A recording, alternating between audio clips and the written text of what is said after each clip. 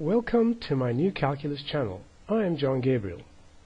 In this YouTube video I'd like to talk about the concept of infinity. Okay, so it's usually denoted by an 8 that is lying on its side. I'd like to begin with the philosophical aspects before I move on to the slightly more meatier concepts, and in the end I'm going to reach a conclusion about whether this concept is well-formed or ill-formed, and whether it has a place in mathematics or rational thought, and then I'm going to leave it at that. So, there is a difference in the following two statements. Let's look at this first statement. There is no last natural number. There is no last natural number. That's the first statement. Okay, I don't think any of you will have a problem with that. The second statement is this: all natural numbers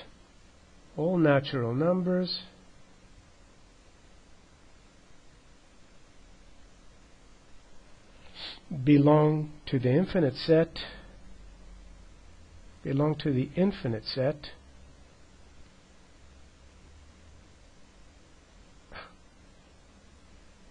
called the set of natural numbers,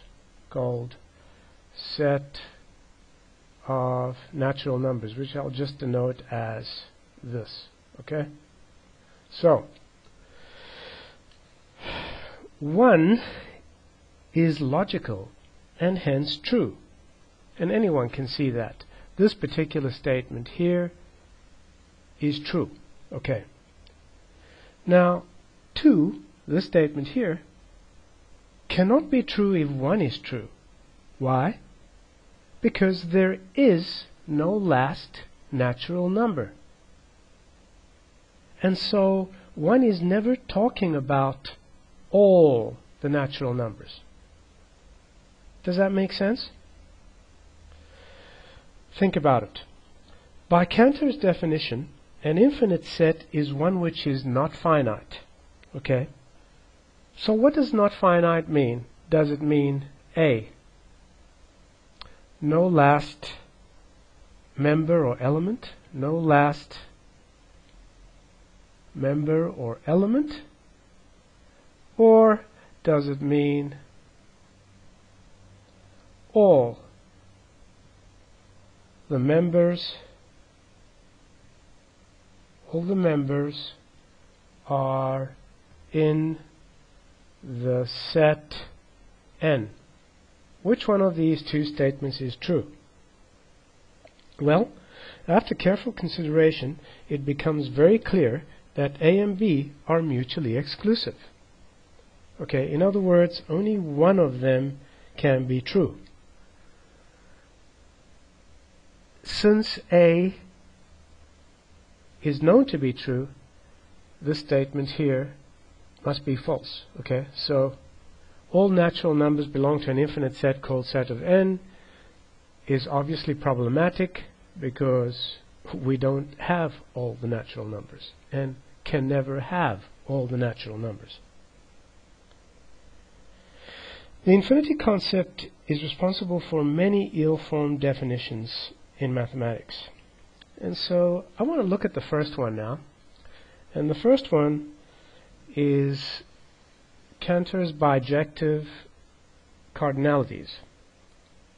Cantor's bijective cardinalities. Something wrong with my pen here. I'll have to fix that later. Okay. So let's look at this little diagram here. A triangle like that. Okay. And let's draw a line here which is half the distance of this line. So if this line here is K, yes, then this line here will be k divided by 2. Okay? The middle line here will be k divided by 2. So in order for it to be true that every location on this line here can be mapped to a location on k, we must have k divided by 2 times infinity equal to k divided by infinity. In other words, if we divide, this obviously is not possible, but if you're thinking in terms of points, you can't quantify the number of points on any line. So we'll just call it k, the ratio of k to some very large number that we don't know means the number of points, because the line is divided into a certain number of points. And if that's the case, then it must be equal to k divided by 2 times infinity. If we let k over infinity be t, then what do we have? We have a half of t. Oh, something's wrong with my pen here. A half of t is equal to what? T, yes? Which implies that a half is equal to 1, which is obviously a load of rubbish, isn't it? Of course it is.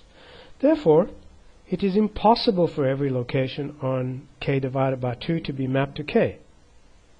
The only value that would satisfy this identity here is t equals to 0.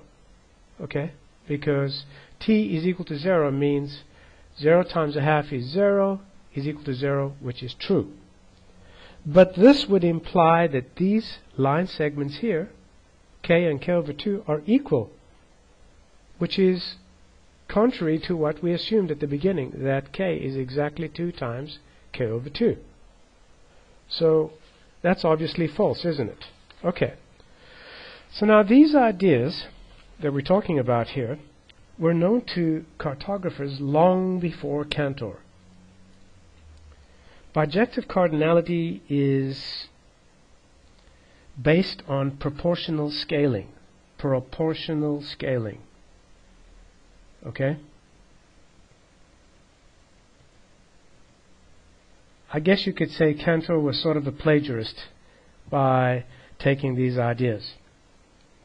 So if a line has length p, any given line segment has length p, then we can say that p over n times infinity, yes, is equal to p over infinity, because Cantor stated that each line has the same number of points, or something called equipolant infinity. This would imply that 1 over n is equal to 1, right? And this is only possible if n itself is equal to 1. That is, these line segments are the same length. Does that make sense? Of course it does. Now, another mathematician by the name of Bolzano said something to this effect. He said, a bijective mapping from one line to another, let's say a bijective mapping from y to 2x, okay, which is the same as taking a point on here and mapping it to a point here, right? He said that a bijective mapping does not imply the same number of points in these two line segments that you see here. And that's obviously contrary to what Cantor claimed, isn't it? In other words, this approach, which supports Cantor's delusional theories, fails immediately. There is no such thing as equipolant infinities. And so we can safely assume that bijective cardinality is a load of rubbish. Which, by the way, incidentally, this leads to all of Cantor's transfinite theories, the transfinite numbers, the Aleph 0 numbers, the Aleph 1, and all the other different cardinalities. And a lot of rotten theory has been developed from these very bad ideas. Okay, so the next section I'd like to look at is the flaws in limit theory. Okay, so it is reasonable to think of, is it reasonable to think of the limit as a process? Is it reasonable? In other words, when you say something like L is, L is equal to the limit of 1 divided by x as x goes to infinity. Okay, is it reasonable to think of the limit here as a process or a function? Well, I think it is, because what this function does is it returns the greatest lower bound. 0 is the greatest lower bound, or the infimum, okay? The infimum. Right. This is much like taking the logarithm of a function. So for example, if you had a certain number, let's say p, and you took the logarithm, the natural logarithm, just for example, that would be written like that, wouldn't it? Because those two are equal. And of course, if you reverse the process, or you take the anti-log, then you get back to p. So you can take this process and then reverse it. Now in limit theory, if we're given f of x is equal to g of x plus h of x, then we can easily apply limit before every one of those, can't we? We can say that is equal to this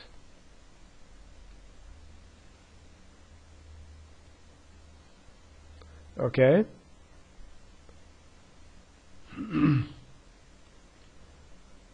This plus that, right? In other words, the limit of f of x is equal to the limit of g of x plus the limit of h of x. Naturally, we can reverse this process by simply cancelling these out, right? So yes, we seem to be able to do it in this case, but this isn't always true, as I'm about to show you shortly. Alright, so let's look at example where this process isn't true, where you can take the limit and then reverse it. So if we have, I'm going to make some space over here first of all. If we have, let's get rid of that. If we have this equation here, 1 is equal to the sum from p equals to 1, from p is equal to 1 to infinity, I'm sorry, not infinity, to n,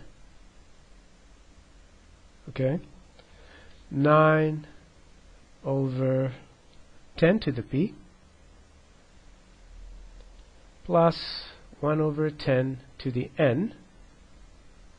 Okay, I doubt there are any of you that would disagree with that, because it's true, where n is an element of the positive integers. In fact, n can also be equal to 0, and it will still be true. Okay. We can rewrite this particular equation as 1 is equal to k plus 1 over 10 to the n, where this k here is equal to the sum, okay? Now since k is a constant for any value of n, and 1 over 10 to the n is also a constant for any value of n, we know that k must be less than 1. For otherwise, this equation here would not be true. Do you agree? Of course you do. And so, 1 is equal to k plus 1 over 10 to the n. Now if we take limits over here, So let me make that a proper equal sign there. If we take limits here in this particular equation, then what we'll have is the limit of 1 as n goes to infinity is equal to, oh dear, is equal to the limit as n goes to infinity of k plus the limit as n goes to infinity of 1 over 10 to the n. Okay, and that will equal to what? It will equal to 1 on this side, on the left hand side, 0.999 dot dot dot plus 0, right? But k is equal to this, isn't it? And it's less than 1. That's what we assumed. K is equal to this, and it's less than 1. Therefore, we have a contradiction here. Okay? In other words, we know that both terms are constant for any n, and so treating n as an infinite value, which is the same as taking limits, we arrive at this absurdity. So, the problem with mainstream mathematicians is they never understood limit theory, and taking limits changes the equation we originally started out with. So taking limits changes this equation here, okay? This particular equation. We end up with something that's entirely false or not well defined. Does that make sense? Sure it does. Okay. Now, I'd like to look at just one more example. So I'm going to get rid of this. And in this example, I'm going to talk about something I initially discussed in my YouTube video called Newton and his fake infinite series. Okay, so that would be Newton and his fake infinite series. You can find it on my YouTube channel. So in there, I showed you how that a over b plus c is equal to a over b minus ac over b squared plus ac squared, oh dear, ac squared over b cubed plus dot dot dot plus minus 1 to the n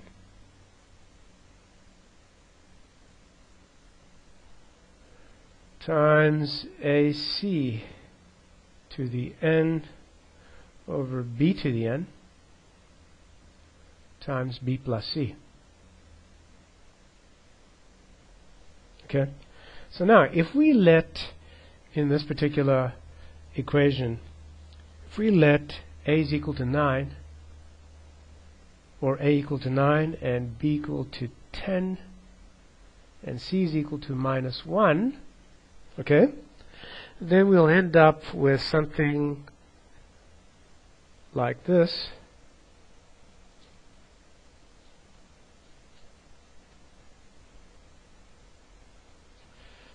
Those are equal signs there, by the way. I have to fix my pen.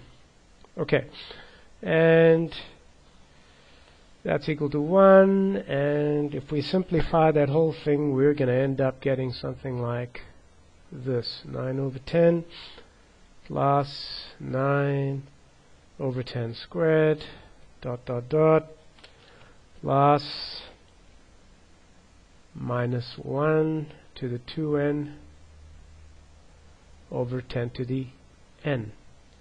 Okay, and this here is the same as writing, it's equal to, in fact, 1 over 10 to the n. So we end up with this particular identity here, and there are many of them that we can derive depending on how many number of terms we choose to have. And so what mathematicians do is they simply write 1, and I'm going to write it this way, is approximately equal to 9 over 10 plus 9 over 10 squared plus dot dot dot is equal to 0.999 dot dot dot. They call this this particular partial series, this partial series here, it's not an infinite series, but they call it an infinite series erroneously, and so conclude that 1 is well defined as 0.999, but we can see that that is not possible from this identity and the very one we started out with. If you throw away the last term, then all you have is a partial series, which is never equal to the value on the left hand side here. Okay, and that's indeed what we have here, which is 1, right? That's equal to 1. To summarize this, what this tells us is that there is no value of n, such that 1 over 10 to the n is equal to 0. There is no value. Alright? Now, taking a limit only changes this original equality. If we take a limit here, we change the equality. We effectively get rid of that term by taking a limit, provided this here is less than 1, which in this case here it is going to be less than 1. So to summarize this, infinity was regarded by the unbelievably intelligent ancient Greeks. Okay, they thought about it very carefully, and they considered it to be an ill-formed concept and consequently rejected it. Now ask yourself if anyone today is smarter than they were. What do you think? I sincerely doubt it. And so infinity is a junk concept, has no place in mathematics, should be discarded, and is not required even in the most advanced calculus, as I have proved in my new calculus, or in any other kind of mathematics. I hope you have enjoyed this video. This is a new calculus, and I am John Gabriel. Join me again next time.